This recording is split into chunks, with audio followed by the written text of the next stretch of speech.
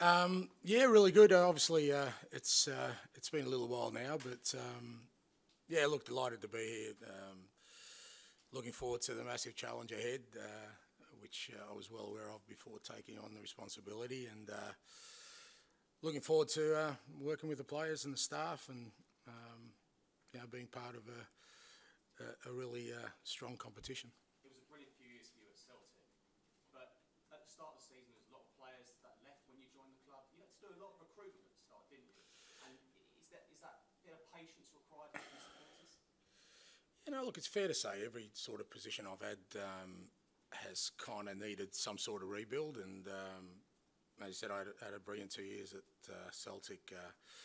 Loved every minute of it, but it was challenging, particularly at the start. And I don't know if it's about patience. I mean, you can't ask people to feel a certain way or to sort of dampen expectations. I think what I've tried to do wherever I've been, and including Celtic, is allow them to form their own opinion with what they see rather than what I say. And like I said, we had a massive rebuild at Celtic, but I think at the beginning, even though the results weren't there, the supporters could see what we were trying to do and got behind us. And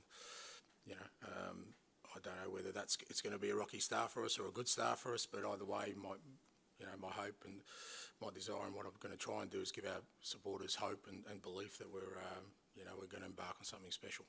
You made some exciting signings already, and it could be a big-ish squad, so some undoubtedly will leave too.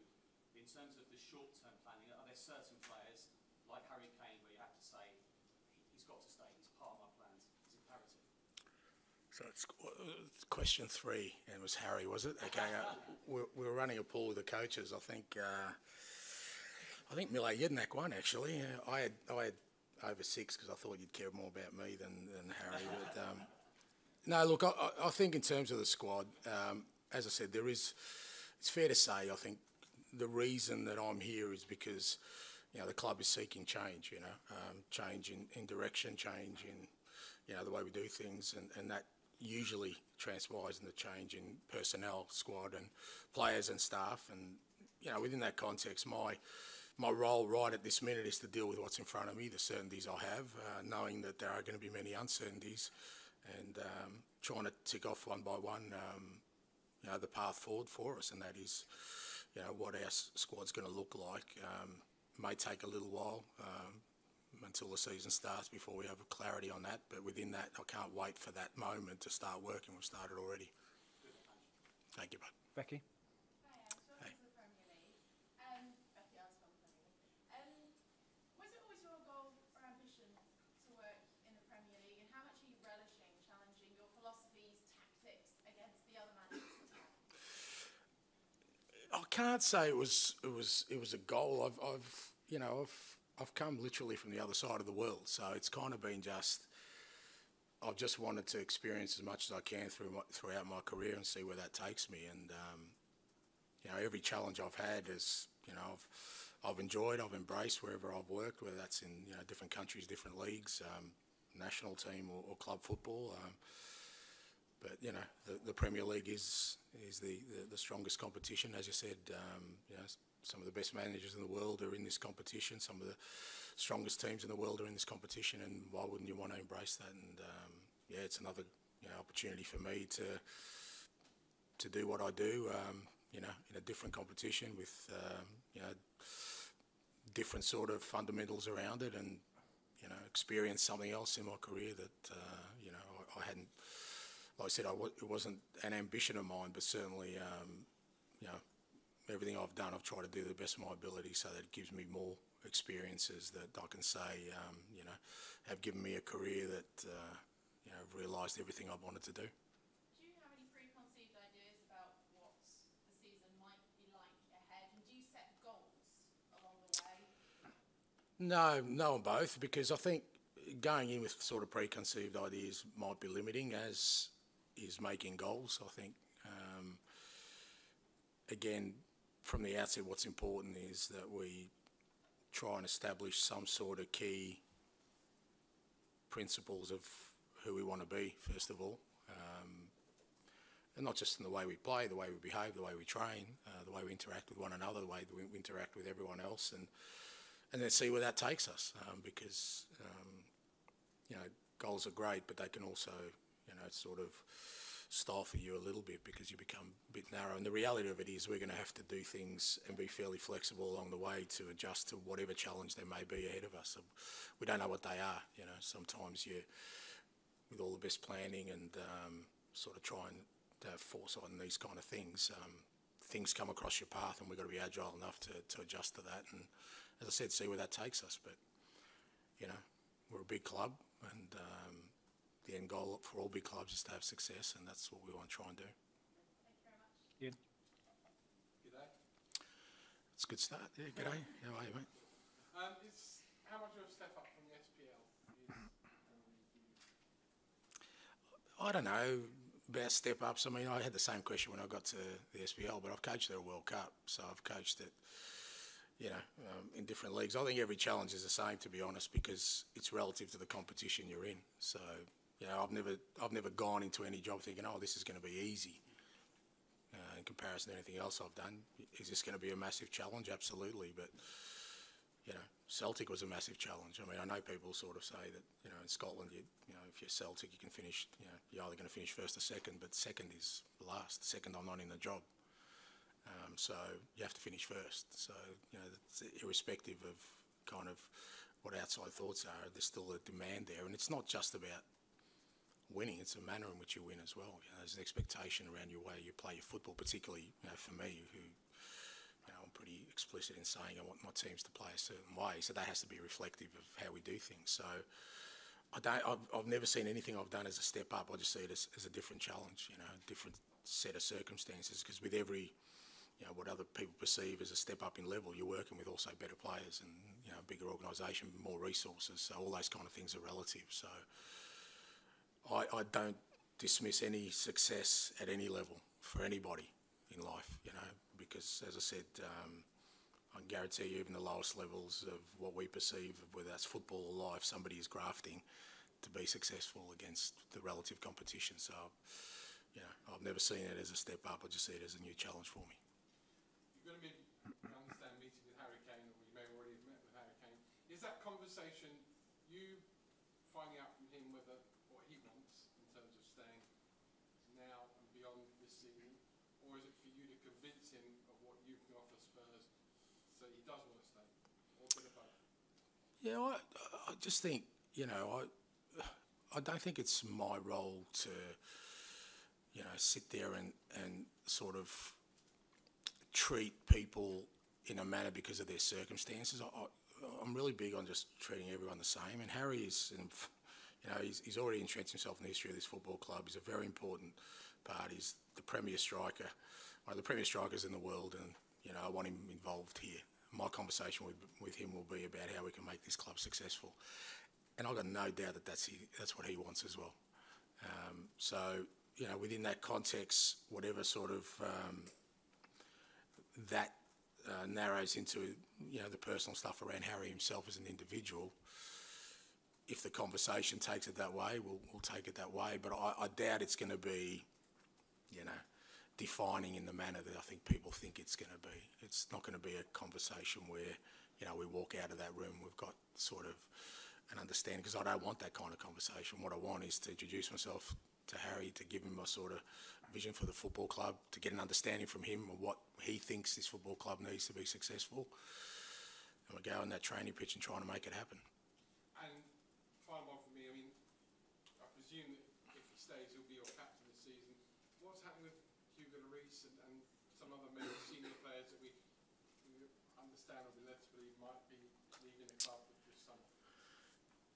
As I said, even that, sort of around the captaincy and that, it's not at the forefront of my mind right now. What's at the forefront of my mind is trying to establish, the direction we're going to go as a football club, and trying to be as clear to people about that, about me and all these kind of things. Because if I start thinking about that kind of detail right now, I'm going to miss, the opportunity to really establish some of the, like I said, fundamentals of what I want us to be. And in terms of the squad, look, we're in that stage like most clubs where you kind of know that there will be activity between now and the start of the season, the end of the window, and there will be some players who won't be here and other players who will come in.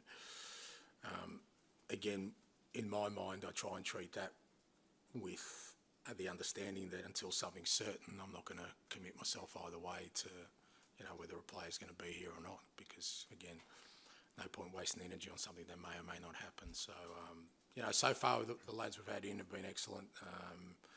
The way they've approached things, the staff have been brilliant in sort of adapting and implementing the things I want, and we'll keep moving along. We'll get all the rest of the sort of group back in the next couple of days, so it'll be great to see everyone in the building. Thank you, mate. Sammy. Hi, Ange.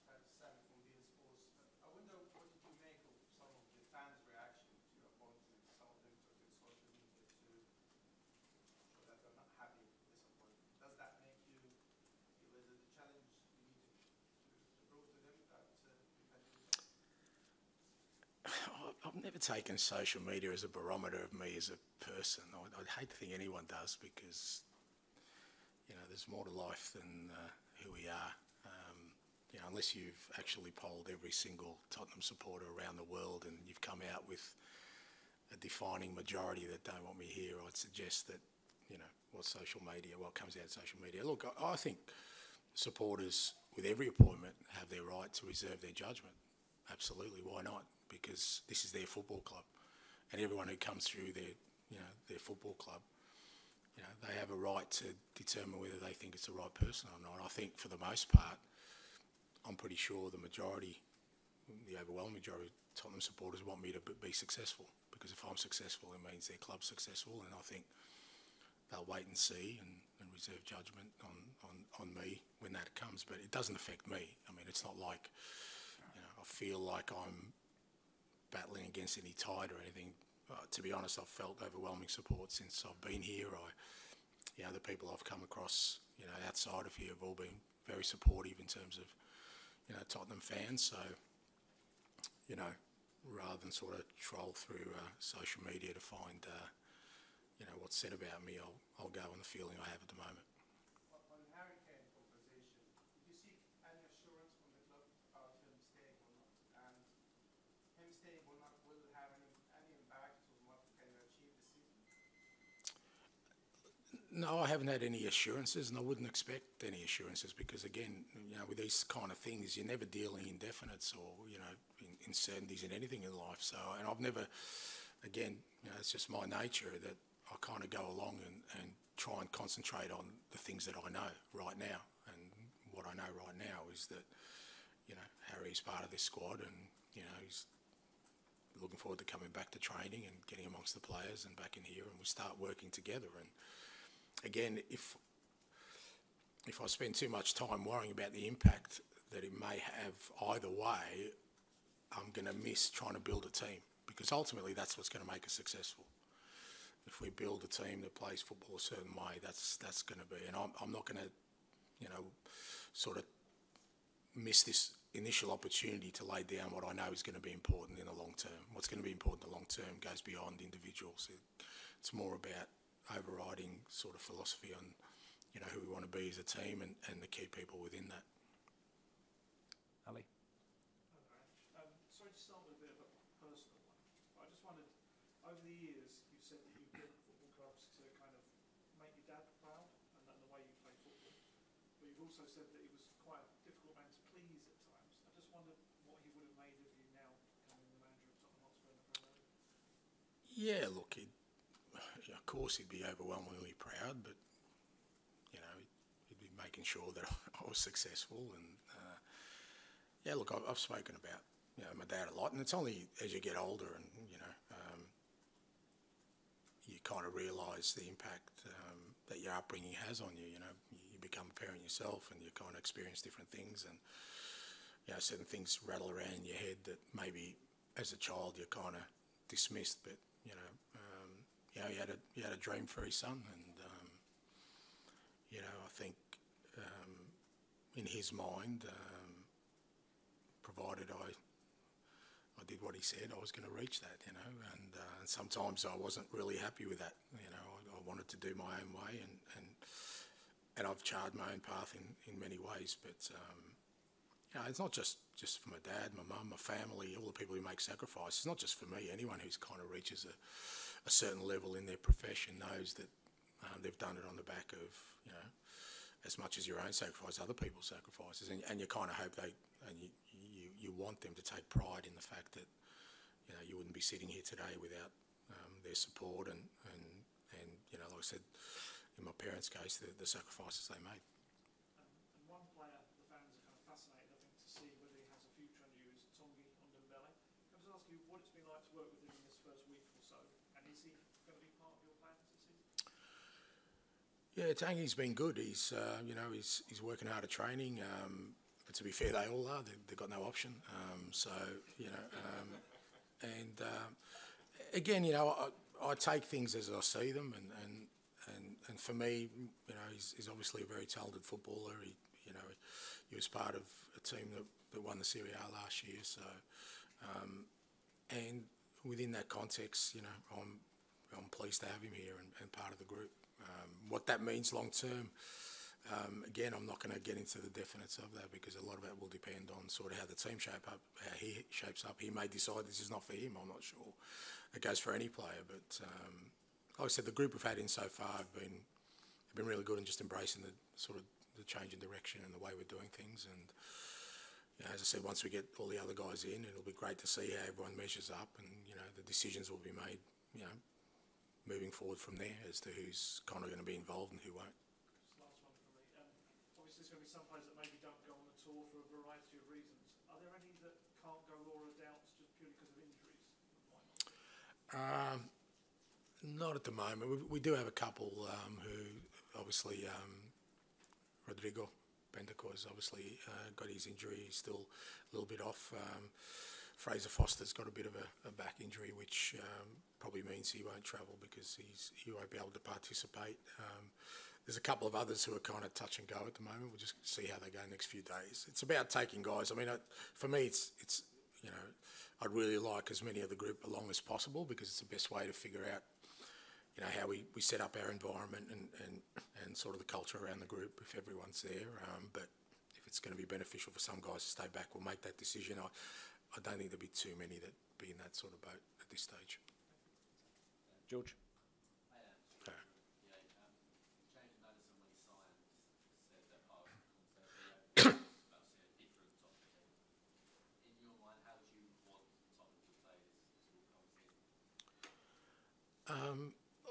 I guess without, again, sort of having too defined an approach to that is, I think anyone who kind of charted the course of my career will know that if you watch my teams play, they all have the same sort of basic elements in that, and that is, you know, we want to be aggressive, you know, we want to take the game to the opposition, we want to try and win every game of football, which I guess is not unique. Everyone wants to do that. It's just the manner in which we go about it and we will go about it is that we want to be a team that tries to dominate games of football. Now, what that's going to look like, you know, obviously my history is a bit of a predictor to that. And I've been pretty consistent in playing that way, whichever level I've been at, you know, whether that's domestically, international level, or in different countries or different competitions. So, everyone all right? Yeah. So, you know, what this Tottenham team's going to look like, again, I don't want to limit that because I'm using different players here, some fantastic footballers. It could be something brand new that even I haven't put together before, hopefully, that's successful. But the elements of it will be that we'll, you know, we want to be an aggressive team, a dominant team, a team that takes the game to every opposition, home and away. I think, for me, the history of this football club kind of suggests that that's the best fit for it. But, you know, having said that, it doesn't mean it's the only way you can have success, but that's the way we'll be trying to do it. And obviously, hugely excited by this challenge. I'm guessing a really difficult decision to leave Selwick after two brilliant years there. Yeah, it was a tough decision. Look, it's a special football club, and it's you know, if you've got a bucket list as a manager of football clubs you probably want to manage, that's probably one of them because the supporters are and you know, just. You know, as I said, they're not really supporters. You know, the club is an extension of them as a family. And we had a brilliant 2 years, a great group of players, great staff.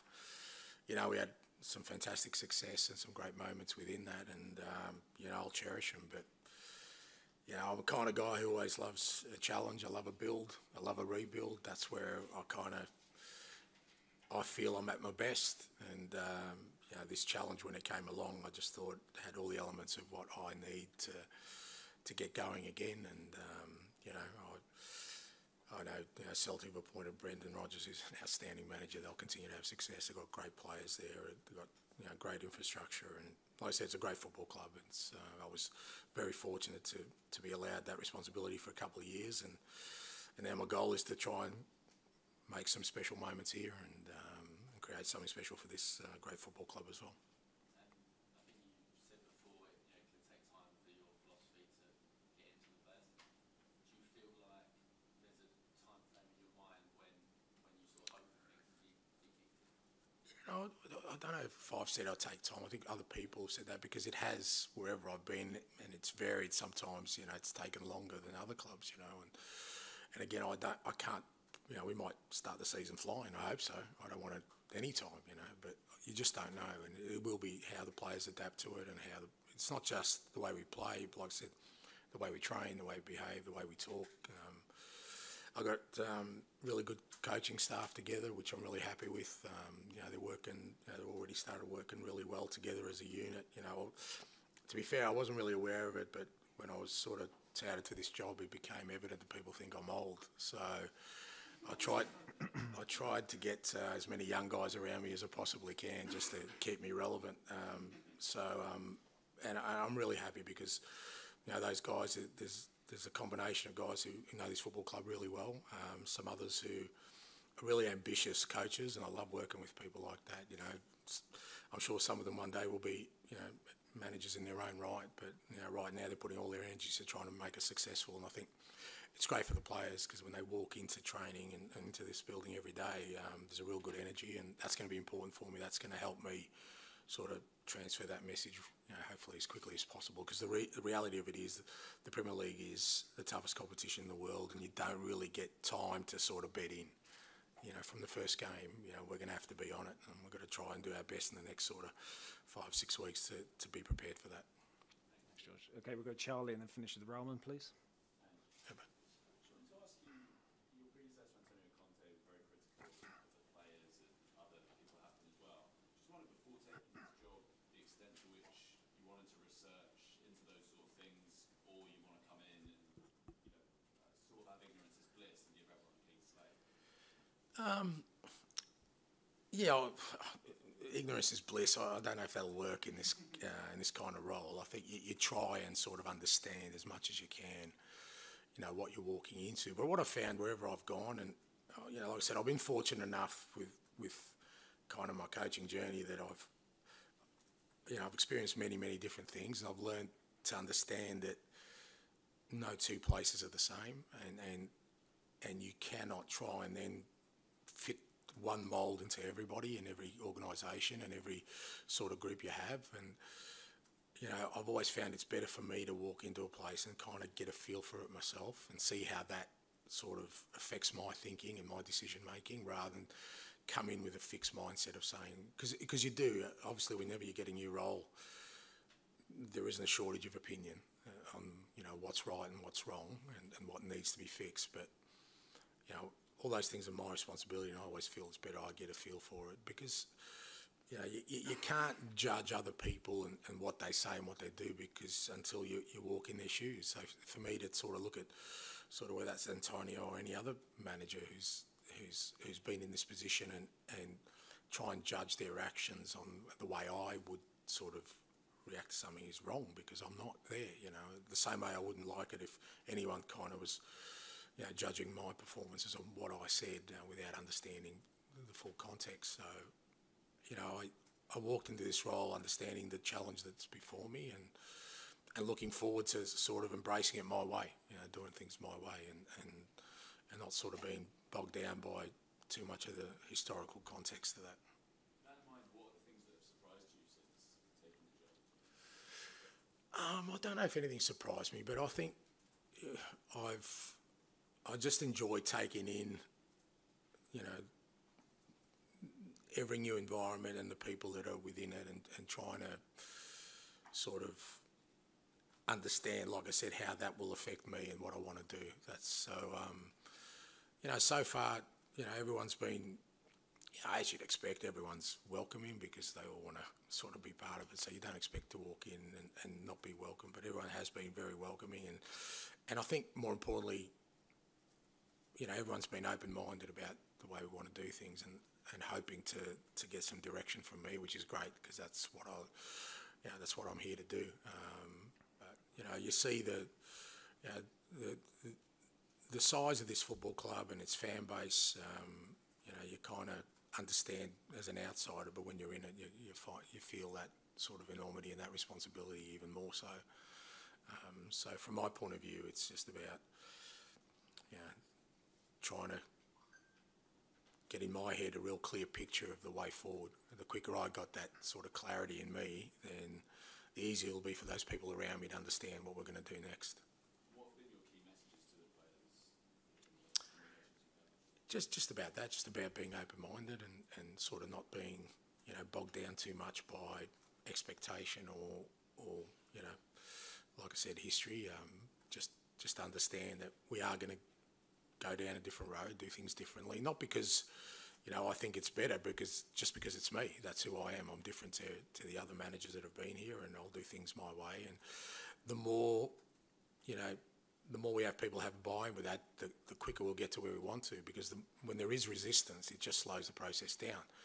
But what I've made clear is it won't change the process.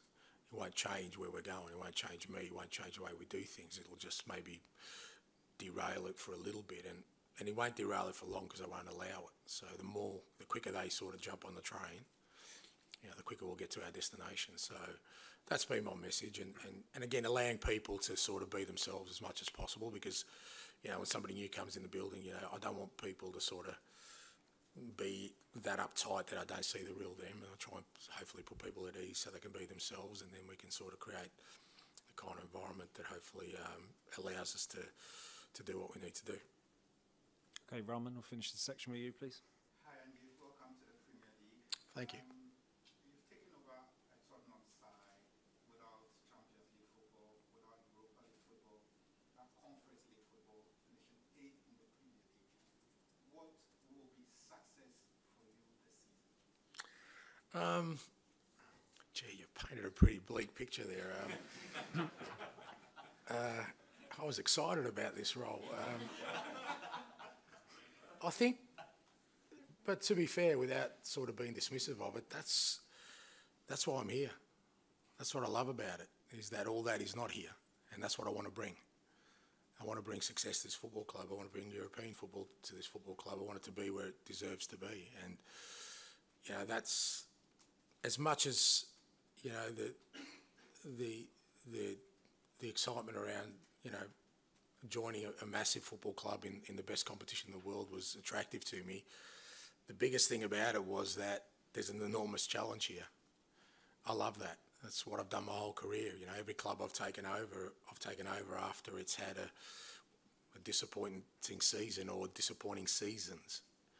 Because I think, for me, that's the thing that I've cherished most of my career, is to do things that will last, make a difference, to create something that hopefully stays beyond my tenure, because I won't be here forever. So that, you know, the kind of scenario you painted of where we are at the moment is what attracted me most about this role. What a great challenge, but, you know, what a great story if we get it right. So what does success look like? I think the fans will tell me that. They'll tell me that at the end of the year. I just going to start by asking you, really, just in terms of Spurs fans always expect entertainment. Is that one of the, you know, the biggest motivational factors? Is that something we can expect from almost the first game of one? Yeah, I think it's fair to say that. I mean, that's a fit for who I am as a manager and the kind of teams I've produced in the past, because, you know, I've had a lot of success in my career, but it's also been done on the back of playing a certain way. And I dare to say that, you know, probably part of one of the biggest factors for the club appointing me was because they saw that, and that's what they want. So that's what I'm going to try and deliver. And as you said, I think that seems to be the right fit for this club in terms of the fans' expectations. You know, they like to see their teams, you know, what we call entertainment, but also, you know, win games of football, score goals, be exciting. You know, I don't think they want to see their team sort of, you know, sitting back. I mean, you know, there are different ways of doing that, but the intent for us will be to try and make sure that we make this football club a compelling watch for everybody. You talked about being brought in certain situations in the past. Does that challenge really invigorate you? Does that you know that you kind of got to build? Yeah. It's the bit I love the best. I've said it in the past that, you know, I've been fortunate because I've had success, but whenever I reflect on every sort of job I've had, it's not the success that I kind of look back on, reflect on. It's the build that I reflect on, because at that time you know that it's not going to be smooth. There are going to be plenty of doubters, and you know that's when your belief and resolve gets tested. Not just for me personally, but for the whole club, the whole group. And I love working through that, you know, and getting out the other side. I really enjoy it. And like I said, that was the biggest attraction for me in this position was, you know, aside from it being, like I said, a massive football club and the premier competition in the world, was an opportunity to do something that people will see as, you know, in many respects, insurmountable. I love that. There's clearly a big team ethos in your philosophy. Can this team be successful even if you do indeed lose Harry Kane? So can you be successful without that outstanding individual? Yeah, you know, I think, again, I don't think in those terms, but there's no doubt for me that, and I think Harry would say it himself, is he wants his team to be successful, and he's been very, very successful individually for a long time, pretty much since he first started at this football club.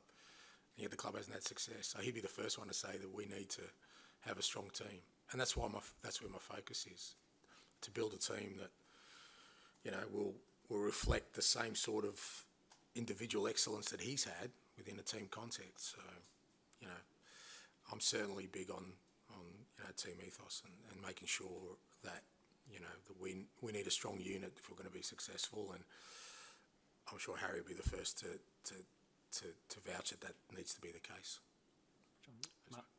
am just Matt Law from the Daily Telegraph. Okay, mate. Just a quick story. We've seen quite a public pursuit from Bayern Munich this summer. The bids are being made public. We're hearing that Thomas Tuchel's spoken to him personally on maybe a couple of occasions.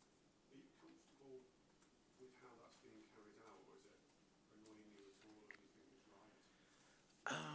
You know, look, if I say it's annoying me, I'd be a misleading. But it doesn't register. I'm not, you know, unless I always believe that you're much better sort of trying to understand what a situation is through your own eyes. And for me, it's, in my head right now, Harry's on holiday, he's lying on a sunbed and, you know, playing with his family and having a great time. That's the picture I've got. Now, if other things are going on, I'm not going to think about them. And you know, the reason I don't is because he'll be here in 2 days' time, and everything I need to know will be sitting right in front of me. So in the meantime, I'm not going to sort of lose time or sleep on sort of what conjecture there may or may not be out there. Some of it, because then you're jumping at shadows. How much of it is true? How much of it is not true? Nothing's landed on my desk at this moment from anybody at the club that says that, you know, there's a decision to be made there. Not even close to that. So because of that, like I said, I'm looking forward to having Harry here on sort of Wednesday and getting ready for the tour. And is it important for you that this doesn't turn into a saga that runs throughout the summer up till August the 31st? Because we've seen that in the past. Yeah. Can be destabilised. Not just this. Yeah, and look, irrespective of my desires, I'm sure you guys will make sure it does. So, again, it's something I have no control over. So what I need to deal with is, and what I will deal with is, as I have with it in the past, is, again, what I see day to day. Is it affecting the group? Is it affecting Harry? That's the only time it'll kind of maybe register. It won't affect me. I'll come in here every week and I'll try and answer the questions as best as I can, but that'll be the barometer. And right now I don't have that barometer because he's not even here yet. So that'll tell me, whether that's becoming an issue or not. And I doubt somebody, like Harry would let it affect him in any sort of way, because this football club means too much to him and he wouldn't let it infiltrate the dressing room. So I guess it's how we react as a football club. It's going to be important, and they'll get tested, mate, for sure. And last one, you talked in the other section about your journey started on the other side of the world to get here today. I just wondered, on that journey, were there any Tottenham teams or players who really captured your imagination? Yeah, plenty, because I've said a few times that if you do grow up on the other side of the world, you don't have it on your doorstep. So anything you could get, and for the most part for us, it was the Premier League or the English First Division back when I was growing up. And I remember Ricky Villa and Aussie Ardiles, absolutely. I remember that FA Cup final, absolutely, because they were my best childhood memories. I've said before, because that was probably me and my dad 2 a.m. And that's me as a young boy sitting on a couch watching a game of football. So plenty of Tottenham teams, Glenn Hoddle's an absolute master, and those kind of players, resonated around the world. Sometimes I know it's hard for you guys to understand that, because you've had it, right in front of you your whole lives. But when you're living on the other side of the world, it's a real investment, to get up in the middle of the night, and it stays with you. Those kind of things stays with you. And there's plenty of teams through that era and players, Tottenham players, that have definitely I have strong memories of in my childhood. Charlie. How much help and support has Pep Guardiola given you the last few years? Pep Guardiola. Well, he's spoken at length about you in glowing terms recently, saying how you've met and how and very gracious of him. But I think I've probably spent 20 minutes in his company, mate. So, and I've never spoken to him otherwise. So, but if you're asking me, he's going to go down as one of the greatest managers of all time. He's had an unbelievable influence on the game of football, and all of us involved in it, whether it's consciously or unconsciously, been influenced by him. Absolutely. What an unbelievable manager, and. But you can check my phone, mate. He's not in there. I don't have him as Pep, to call up. Yeah, that's right. That's when I met him. Yeah, and he was great. He's very generous. And look, most of the top managers. I mean, I tell people I coached against Sir Alex Ferguson in 2000 in Brazil. And we did a press conference together, and he gave me 15 minutes of his time, mate. It was gold for me. I was only sort of, I think I was 34 at the time, and I was coaching a team from Australia and playing against Man U in the Club World Cup, and he spent 10, 15 minutes that were gold for me, So, I think all the great managers and the great people in this world, they have that trademark of being generous. And when I came across Pep in Japan, he was generous with his time, and those kind of things always are. You don't want to. There are people who you admire from afar, and there are plenty that after I met them I wish I hadn't, but no, but he's not one of them, and it's kind of been a guiding principle in my life. I don't want anyone to sort of walk away disappointed if they've had a chat to me, so you kind of want to be kind with your time, and he certainly was. Liam. Very open at Celtic about how the club embraced you and embraced your family as well. So how difficult was it, to leave that element of it behind? Like, did that require a certain degree of soul searching, given that connection you had with the club and the fans in particular? Yeah, absolutely. My wife and my kids loved it up there, and like I said, my whole family was really happy. But we also,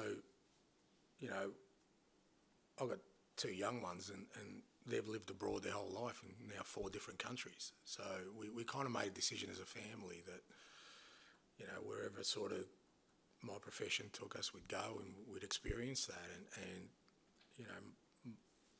my wife knows better than anyone that I can't resist the challenge. That's when I'm at my best, and I don't, you know, my history is I've never stayed too long at too many clubs, you know. I've always left when clubs are successful, and all I've tried to do wherever I've been is, you know, like most managers, I guess, you try and leave the club you've kind of inherited in a better place than when you picked it up, and you know, like I said, hopefully make a positive impact. And you know, it was a tough decision for sure, but it was a tough decision to leave the Australian national team before a World Cup. It was tough to leave, you know, Yokohama after, you know, winning the championship there. You know, you establish relationships with people. They're always tough decisions, but for me, you know, I've always gone with my gut with these things, and like I said, I know when I'm at my best, and when I'm at my best is when the challenge is the biggest, and I thought this was a challenge that kind of would fit all of the things that I'm looking for as the next step. What were the key factors for you in the decision? Because I know there was still a lot you wanted to achieve at Celtic, you know, particularly in terms of the Champions League. So Yeah. how did it weigh up in the end? And it just comes down, like I said, to where I felt, you know, the biggest challenge, you know, was there for me, you know, and I've always tried to, you know, for me to come from where I've come from to be sitting here today, I needed to have that instinct inside me to know when to move on, because I've had to be faultless in my career to get to this point, because like no one's going to rate an Australian manager, are they? So if I'd had any sort of failures, significant failures along the way, I was never going to get here. Part of that process has been to me to know that, you know, I need to keep moving to be at my best, and you know, yes, there's always challenges at every club you're at. You know, every club I've been at that I've left, or even the national team, there was more challenges, but there are always challenges, always. You know, even if I stayed at a club for 5 years, I'd never be satisfied at where we're at. Well, I'll be looking to improve all the time. So that's not the key factor for me. The key factor for me was that there was an opportunity here to again make an impact at a football club, which I've tried to do at every club I've been. Just last one, have you had a chance to speak to Brendan at all since he came in and took the job, and how much do you feel he is the right man to carry on what you built at Celtic?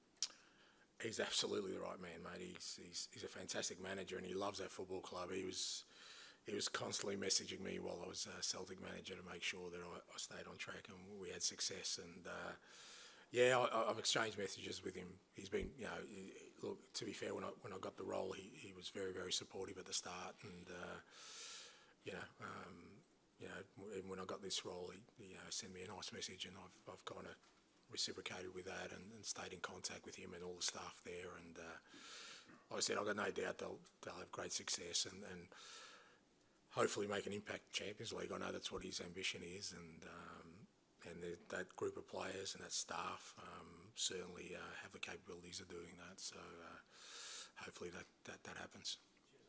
Thank you, mate. We've got time for just a couple more. Tom? Hi, Ange. Tom Warner from the Times. Tottenham haven't won a trophy for 15 years.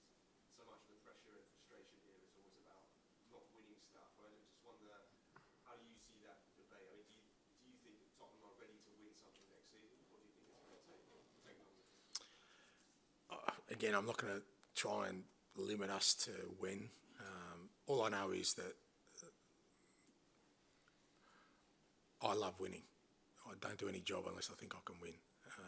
And I think that the club I'm with can win. So that's going to be my intent. Now, I also have a real strong belief in the way that should happen, and that is the way we play, the way we train, like I said, the way we behave, all these kind of things.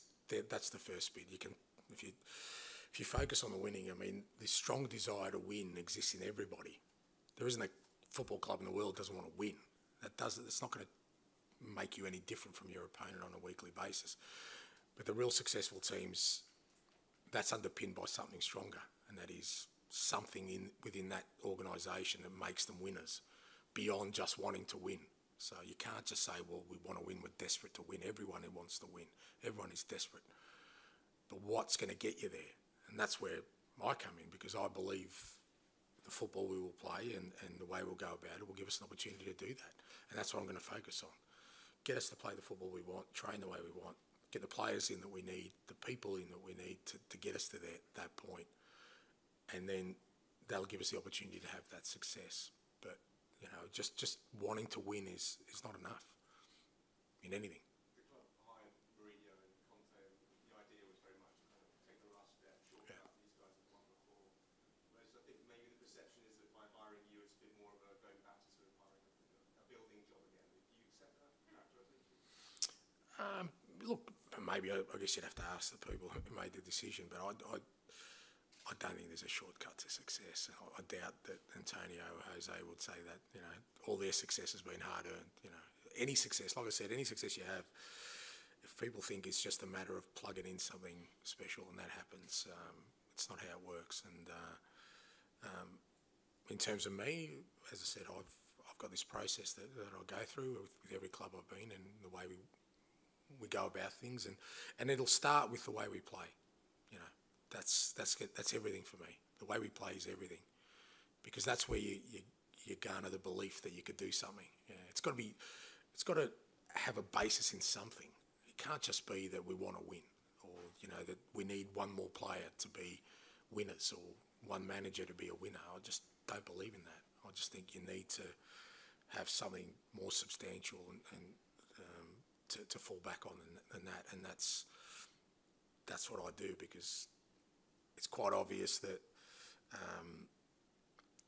there wouldn't be many on this planet that believe that I'm just bringing me in is going to bring us success. That's not going to happen. I think what's going to bring us success is if we, you know, like I said, we start building some really strong foundations in the kind of football we want to play. Toward the end of last season, Harry Kane said the club had lost some of the values they had when he broke through when Mauricio Pochettino was in charge. I think you touched on it there in your answer to Tom, but to what extent will the culture, changing the culture of this club, be kind of as important as changing the football? Yeah, it will be. You know, my philosophy, I hate using buzzwords, but on culture is, to me, it's just people. You know, it's people who define an environment. It's very easy for me to come in and say, look, this is what I want the culture to look like, and I've got people that don't fit in it, don't have the personality or the characteristics or the behaviour. So that's the first thing you've got to understand, is what kind of people we have. And, you know, the values that I hold dear, I think, are reflective in a lot of the values that this football club have in terms of ideology around playing the way you play football, but also, you know, my sort of basis for culture or behaviour is just, you know, we're all very fortunate to do what we do. There isn't a person who comes through these gates that shouldn't come through with a smile on their face, particularly the footballers and us. So it starts there, you know. If you've got an appreciation and a respect for your environment and the people there, then I think that, again, gives you a good chance to create something, you know.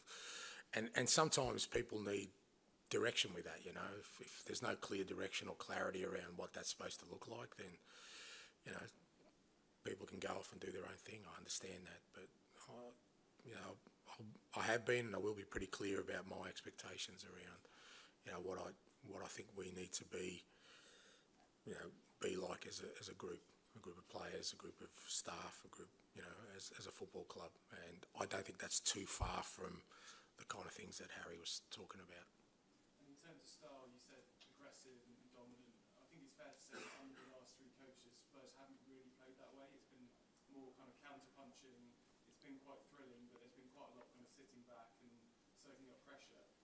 Is it harder, therefore, to kind of change the style? Do you have to almost reprogram the players within your mind? Yeah, absolutely, and that'll be the biggest challenge, and that's why that's what I'm concentrating on at the moment. Is, you know, we don't obviously have the whole group here, but even with the guys we have here, it's just about changing that mindset a little bit and changing, you know, the kind of way players see the game and maybe their roles within it, because, you know, even the positions they play, there's going to be adjustments to the way I want them to do things. So, but again, I love that, mate. That's why I'm here. You know, if it was kind of me just rolling up and, you know, them going out there and doing their thing, it wouldn't excite me. So, you know, that's part of the challenge, that it will be a bit of a shift from the way the club's played the last sort of 3-4 years, and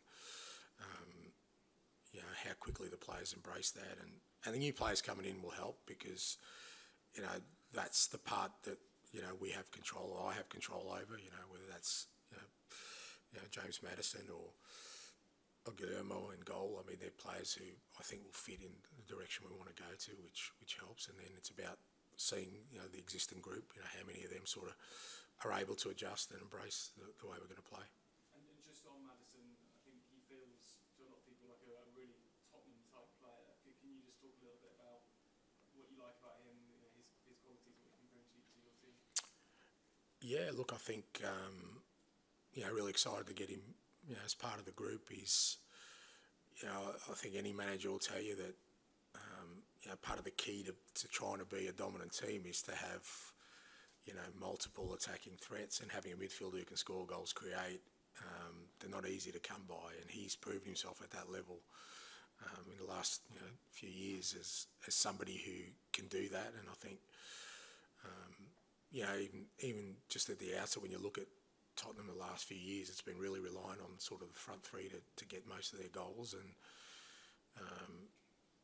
I thought it was a real good fit for us to look for a player like James, and even better if we could get James. So we ended up getting James. So, you know, it was, you know, I was really pleased, and the fact that we did it early was great because it allows him now, you know, he's had a break, he's had a birth of twins, so mate, I don't know what shape he'll be in when he gets here, but you know, once we get him in, it means he can come on the tour with us. And I know he's really excited about joining the group. He obviously knows a few of the lads, and I think he's in a stage of his career where he feels like he can be, you know, a leader in that context. And I think that's great as well, because we're going to need, you know, players who want to embrace that responsibility within this group, whether that's their first year in or they've been here for ages. Is that we're going to need some leadership on the field, and I think he feels like he can be a player that does that.